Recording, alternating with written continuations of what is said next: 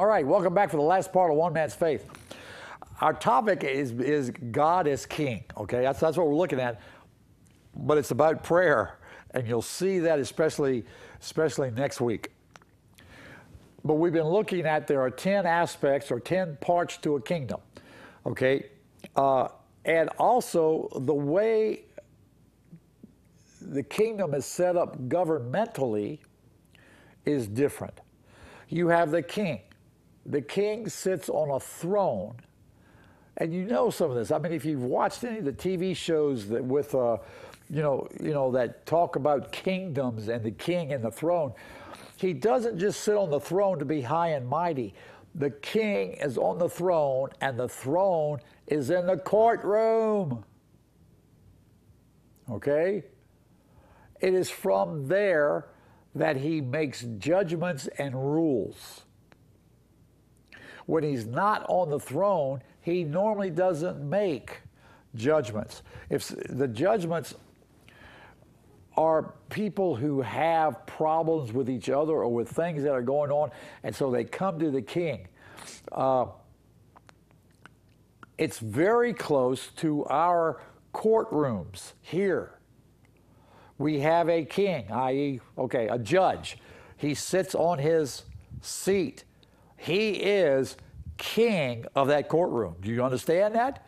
If you do something he doesn't like, he can do whatever he wants. He can kick you out. He can throw you in jail. That's his prerogative because that's his courtroom. Okay? Within the courtroom situation, you have the king on the throne. You have advisors around him. You have the legal system of an adversary who's acting kind of like what we call a prosecutor, and you have the defense team, and you have witnesses, okay? If you've ever been in court, you know that you've seen most of this. But it's true of God and his kingdom. He sits and he reigns. Now, let me give you some scriptures now. Let me show you some scriptures. One of them is Job.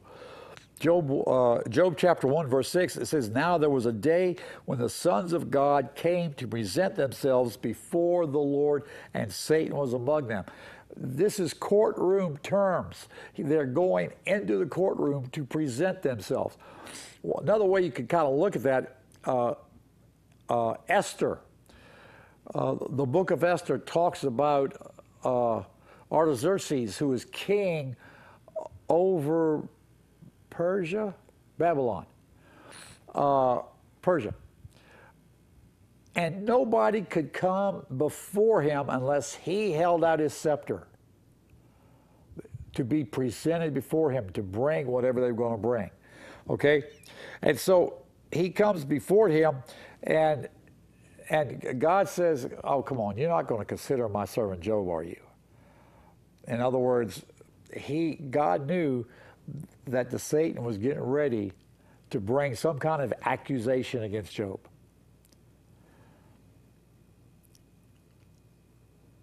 And the Satan answered, God says, "What? You don't think Job doesn't fear you for nothing? You've got this hedge around him. You've got this hedge. He's you're blessing him."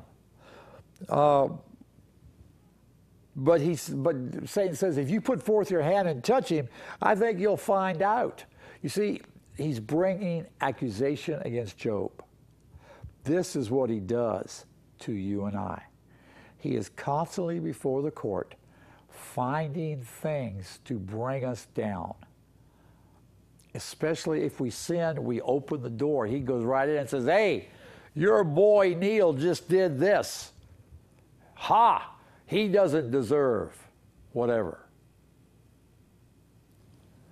And if there's not a defense brought against it, then he is allowed to wreak havoc in our lives. Okay? That's one example. Daniel is another one. Oh, I love this one. Daniel 7, verse 9. "I kept looking until the thrones, plural, were set up, and the Ancient of Day took his seat. His vesture was like white snow, and the hair of his head was like pure wool. His throne was ablaze with flames. Its wheels were burning fire. Do you remember ever hearing about wheels before?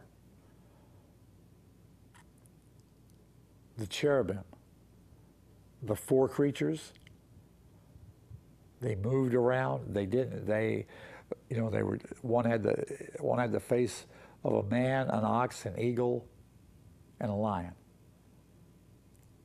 But they had wheels, and wherever they went, the wheels were there. The wheels were life, their life. So God has a life. All right. The cherubim were made in an image that had the same. Maybe because they were spiritual beings, I don't know. But God has life, okay?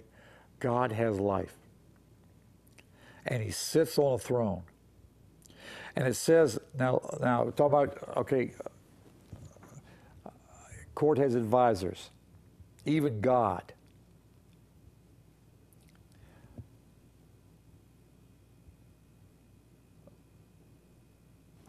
Was it verse 10? After coming out from before him, thousands upon thousands were attending him. And myriads upon myriads, that's a gazillion, okay, were standing before him. The court sat, and the books were open.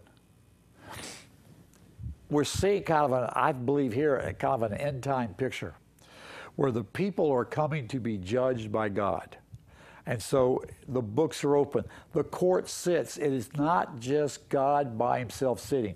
It's very possibly it's God and the 24, because we have a similar picture in Revelation chapter 4. It says there are 24 thrones and there are 24 elders sitting. It's very possibly that 12 are representatives from the tribes of Israel, and the other 12 are the apostles. It doesn't say, but that's because it says, and the elders, and they have crowns, and we have the parable of the 10 that are given 10 minas each, and they are to deal with them until he comes back, until the Lord comes back. And when he does, 2 of them had increased to double what they had. And in both cases, the Lord said, "Well done, thou good and faithful servant. You have been faithful over a few. You will now have control over cities." First one had 10 cities, the second one had 5 cities. So part of what you and I are going to be rewarded with, depending on how we handle ourselves here, is going to be control or rulership over peoples, nations, cities. Okay, that's part. We need to understand too. I'm going to deviate here. We need to understand that what we do here, how we operate here, will affect our eternity. It's important to understand. If you do not accept Jesus as Lord and let him be Lord of your life, your eternity is going to be hell.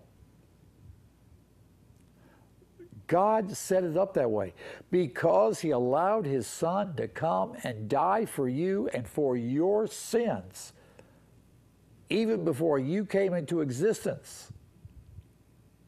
His expectation and demand in order to be with him, the requirement is Jesus being your Lord.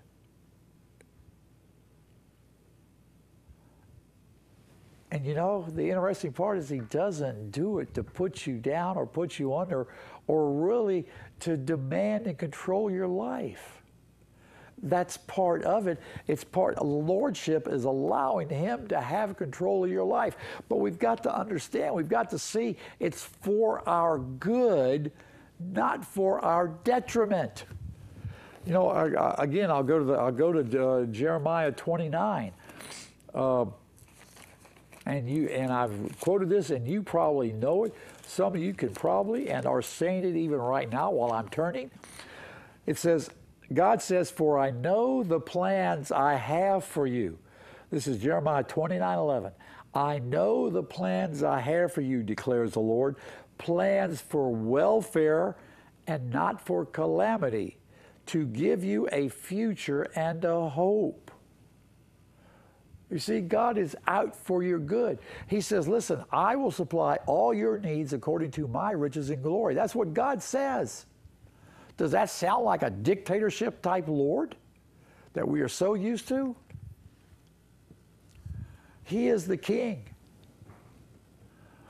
And as king, and you being in his domain, and yes, you are in his domain, it is incumbent upon us to obey him and let him be Lord.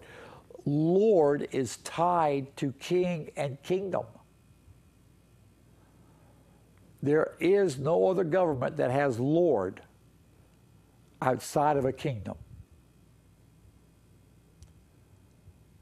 And he wants to be Lord. He wants to give you good things. Jesus said, "Seek first the kingdom, and all these things will be added unto you." All these things was everything that was needed for life. This is part of kingdom. The king has control over and responsibility for his citizens. And this is what God has for you. Let him be king. Let him be Lord of your life. Let him have control.